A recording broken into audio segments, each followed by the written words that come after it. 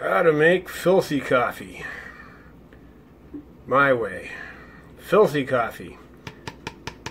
Get yourself a big old can of coffee grounds.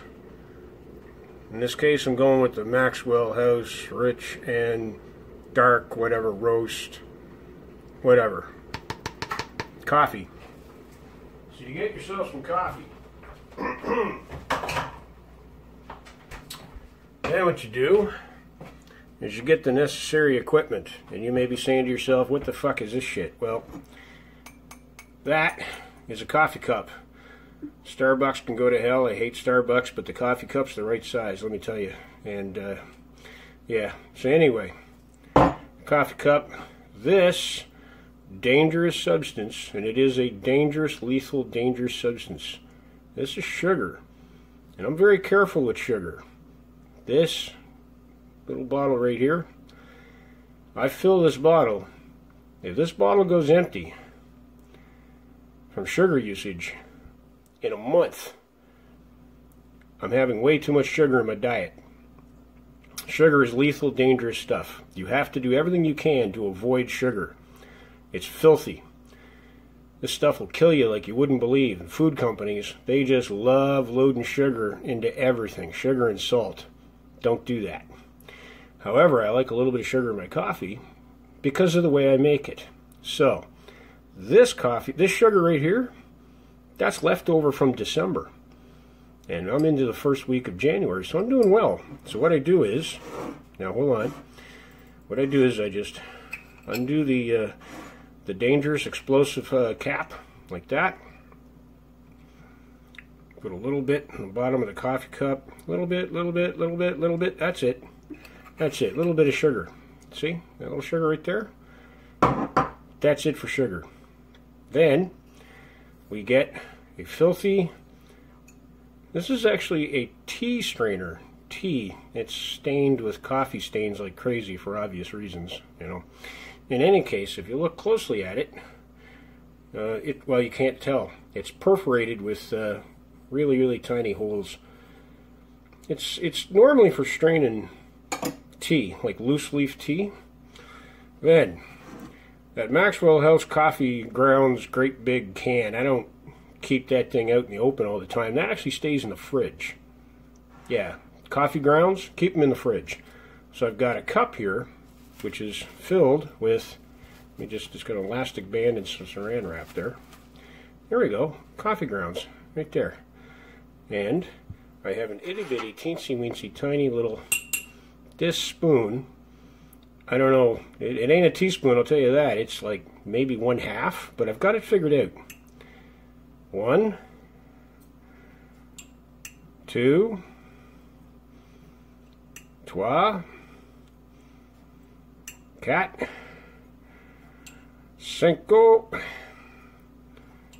I don't know what 6 is in any other language. Sept. 7. 7 of these little scoopers. Just do that, down there like that. Then what we need is recover that. I don't like coffee grounds being exposed to air for very much, but it's okay at room temperature in small quantities. Okay, put that away and get boiled water. Because, you know, it doesn't get more simple, actually. This is, without a doubt, far more information than the topic deserves. But this is how I make a cup of coffee. If you listen closely, there's a kettle boiling water. I gotta do something about my fingers. Yeah, fingernails are messy. Typical guy. One moment, please. La la la la la. The old Proctor Silex. And then titrate the boiled water in there while stirring. Slowly. Slowly pour in the water and keep stirring, keep stirring, keep stirring. We want all those grounds. This is the exact same as basically boiled water dripping through coffee grounds and a paper filter, except I'm not using a paper filter, I'm using that stainless steel tea filter. Keep on going slowly until we hit the absolute top edge. Whoa, hold on. I don't want it pouring out all over the... Whoa, whoa! Yeah, that's pretty darn full. That's it. Put the spoon down. And now comes the difficult part. Ignore it. Ignore that slurry, and that's what it is. I mean, this is... Oh, look at that. It says David's Tea on the handle. Right there, it says David's Tea. Give that a little stir. Just like that. And then, taking a look at some ridiculously fancy watch, you ignore it for 5 minutes.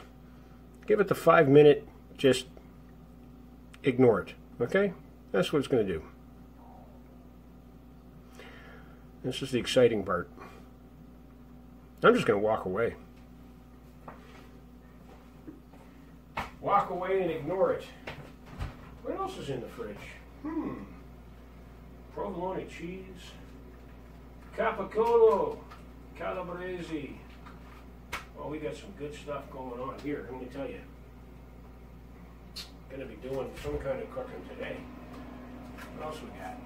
Let's see. I don't know what that is. I made it and I froze it. Oh.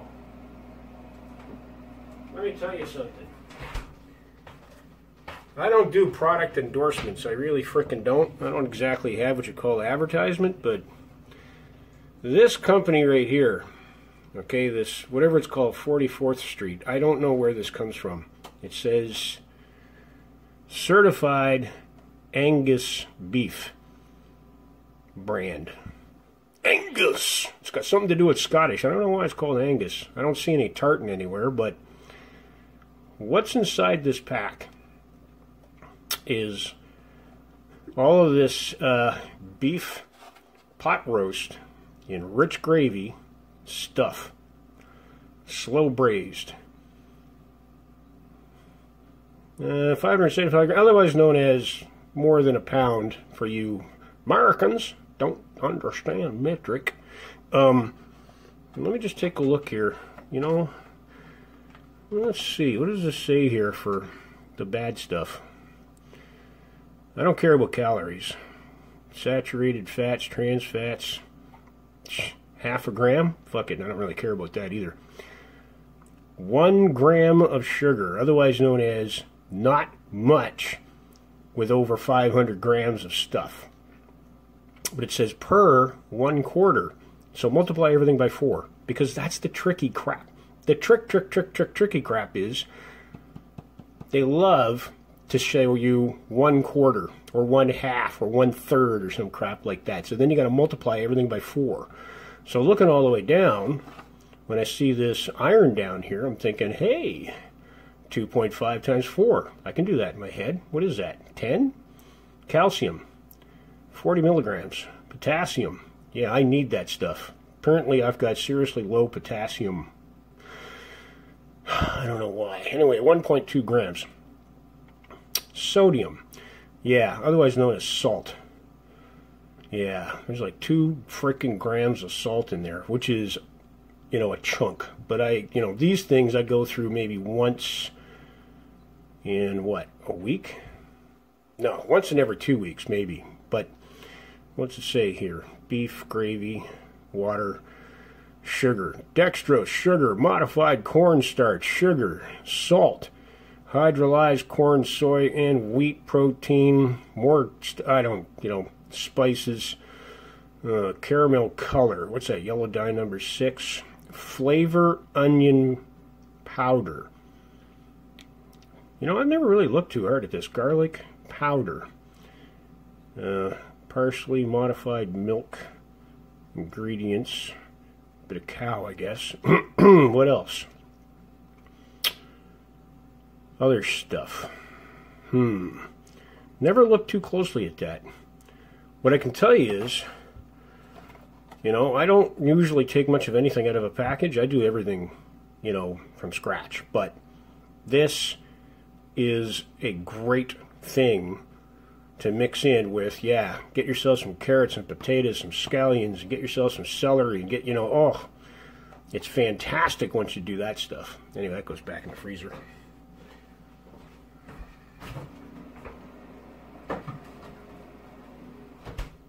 Oh, look at the time. Look at the time. How time passes. Says to me, that's been 5 minutes. Alrighty. So, take this out of here, and then slowly lift it while stirring. Just lift it out, and what you got there is coffee grounds. Right? Nice and wet. Just give that a press. The spoon. And then this stuff, these coffee grounds, you just toss them. Easy enough, right? And what you got there? That's called a cup of coffee, right there. Now, you end up with some coffee grounds out on the edge. You know, if you're really sensitive to that kind of stuff, then what you do is you take a little bit of paper towel, not much, and you can just work the rim, just go around the rim if you want. I don't bother, you know, but somebody else would be making a cup of coffee for her. They'd lose their mind going like, oh, this is filthy coffee. Yes, it's filthy coffee. There it is. One filthy coffee with a little bit of sugar, nothing else there. That's how I make a cup of coffee, right there. And that's why it takes me 5 minutes to make a cup of coffee. But it's a good cup of coffee, I'll tell you that. It's got a great flavor to it. Anyway, thanks for listening to the muttering.